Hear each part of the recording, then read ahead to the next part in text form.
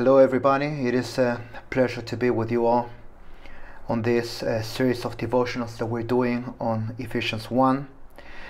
The text that we're looking at this week is from verses 15 through 23. Now, we have been talking from verse 1 until this point about Christian identity. Who are the people of God? Who are you? Who am I? Paul uses most of the first chapter to point us toward our position before God. He starts by saying that before the foundation of the world, before God spoke the universe into existence, in eternity past, He thought of you and me, and He chose us according to His purpose, and according to that purpose He predestined us to be adopted as His children, and according to that desire of His, He spanned the entire scope of history to bring us to Himself at the proper time. Now, Paul is wrapping up this idea here, saying that since I heard about you and your faith in the Lord Jesus Christ, I really pray that you will understand the greatness of this calling that you've been called with. That you may actually take a moment to think about how huge this deal is. It's not that you came to Christ because at a certain time it suited you to do so. It's not that because of some circumstance you just decided to adopt a new religion and then this was so. And if that was if that's your situation, then you may have not known Christ yet. But what he's saying is, if you are in Christ, this is a huge deal. God thought of you before the foundation of the world. He spanned the entire universe to bring you, whom He had thought of before you even existed, before He even said, "Let there be light."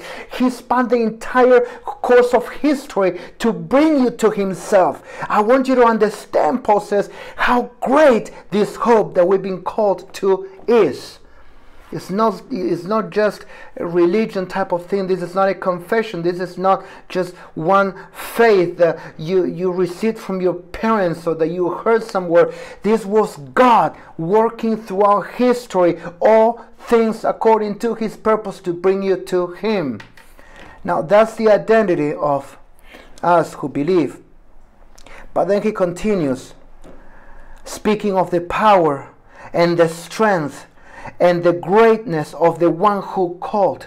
No longer is this pointed at us who believed, but now he shifts the attention to the one who calls and says, God exercised this power in Christ by raising Him from the dead and seating Him at the right hand in the heavens, far above every ruler and authority, power and dominions, and every title given, not only in this age but also in the one to come. And He subjected everything under His feet and appointed Him as head over everything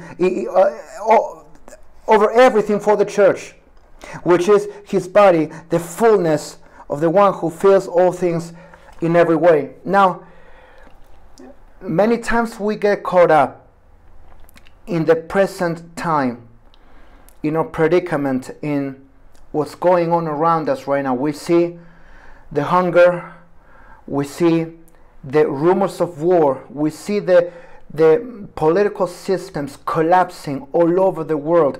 We see the economic systems at the brink of downfall, of bankruptcy. We see this constant tensions between China and Russia and the Western world and Taiwan and whatever is happening with ISIS, and then we look at the pandemic and we see everything around, and then we try to look at ourselves in that context and we say, now what about me? What am I gonna do? Well, Paul says, I really hope that you will lift up your eyes a little and look at the one who called. Look at the greatness of that Christ that God decided to work all this through. And that you may look at the wondrous plan that God mapped out for all of us before the foundation of the world.